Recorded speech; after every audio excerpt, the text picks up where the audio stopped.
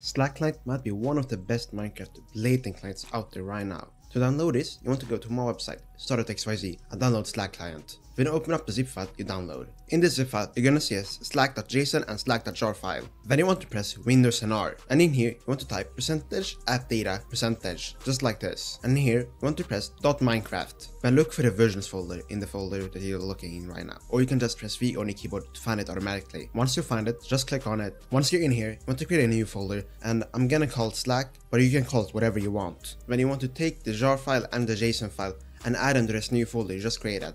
Then you want to open up Minecraft, and you want to open up your Minecraft launcher specifically. However, this might work on other launchers. Once you're inside the launcher, you want to go to installations, and then press new installation, and in here you want to go to the version and search for Slack. And you can also give it a name if you want, and then just add it, then just launch it. Once you launch Minecraft, it's gonna look like this. And you can change the version in the top left corner. This is so you can better sheet on Minecraft servers. Once you're in game, you can press right shift to open up the GUI.